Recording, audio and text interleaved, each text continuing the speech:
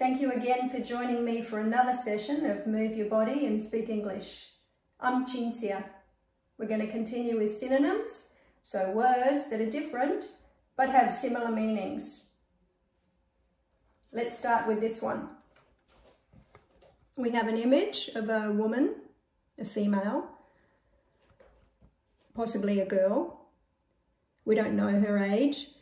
She's wearing a tiara, lipstick, earrings, and possibly mascara on her eyelashes to make them very long.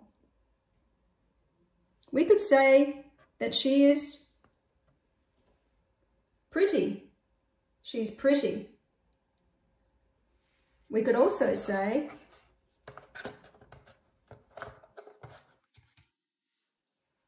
that she's beautiful. She's beautiful. You can also say she's gorgeous. She's gorgeous.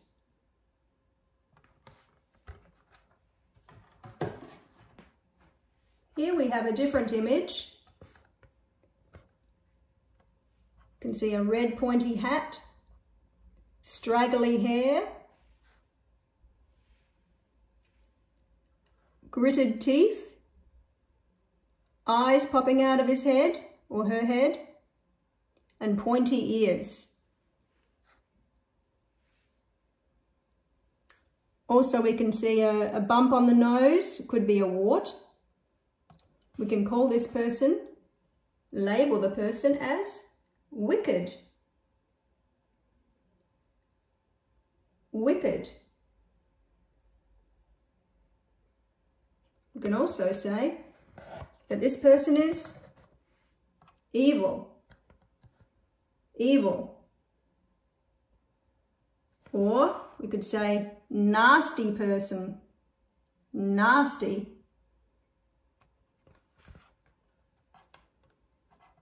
These are all labels that we can give to this image. One thing to say is that the word wicked, nowadays, some people are using that word in a positive way, like it's something really good. But generally, wicked is not good.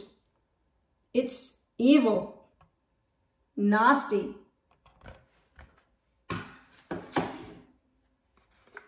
Here we have an image of a person's face looking up and backwards, 2 ears, 2 nostrils, 1 nose, orange hair or red hair, and sweat coming off this person's head, and a neck here. We can't see the chin. This head is tilted backwards. His head is tilted to the back, so that can't really see the chin, but we can see a very wide open mouth and some upper teeth, the upper teeth. So when we open our mouth up very wide like that, and we make a noise, we make a sound, we use our voice, we could say that we can yell. Yell. Very loud noise, a yell. We can also say shout. Shout out loud. We use our voice to shout. We can shout with joy.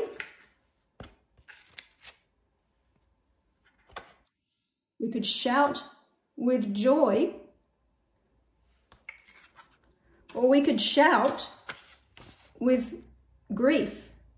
We could shout or yell with grief.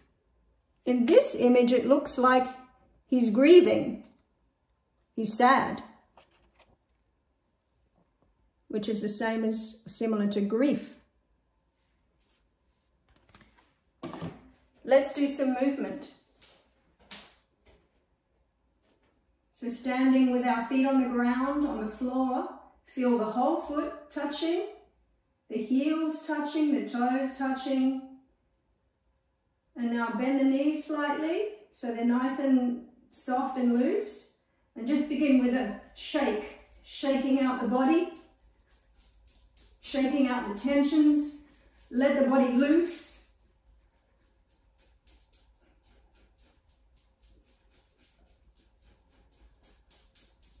Keep shaking, breathing.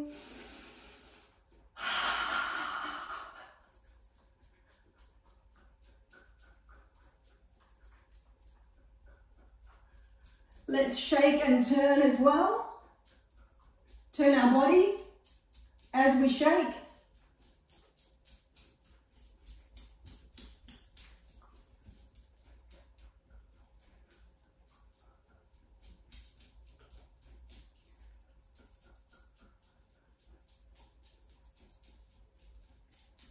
And stop. And let's think of the word beautiful. Gorgeous. Just think of that word and see what comes to your mind. It could be a baby. It could be a person that's an adult person, or a grandmother or a grandfather, or a brother or a sister or a friend. Or it could be something like in nature. Just whatever is beautiful. Think of that. And now bring that into you. Breathe it into you, that beauty. Something beautiful, something gorgeous. Just bring it right into you. As you inhale, and it goes into you. Open up the arms to the side as well, and let the beauty come into you from the side. Goes into the top of your head and down into your body. Let's do that again on the sides, both sides. Let the beauty into you. And again. And now let the beauty from the back of you come into you as well. The beauty from the back comes in. And again.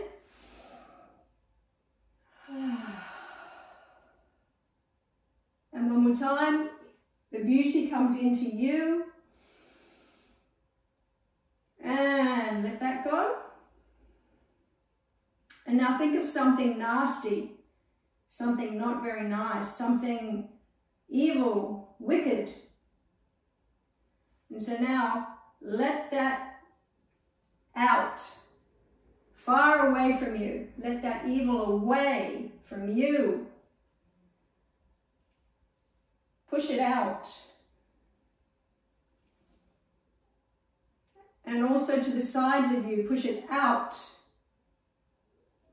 So any of that not very nice feeling, evil, nasty, wicked, out of you. And to the back, bring it and let it go to the back of you.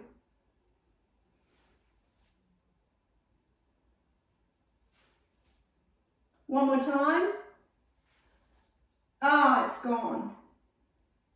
And now, let's imagine that we can shout. We see someone across the street and we want to get their attention. And so we shout out.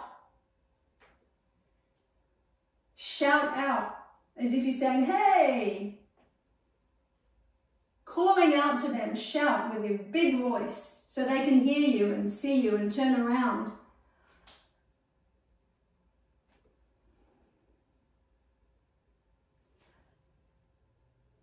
It's shouting for joy.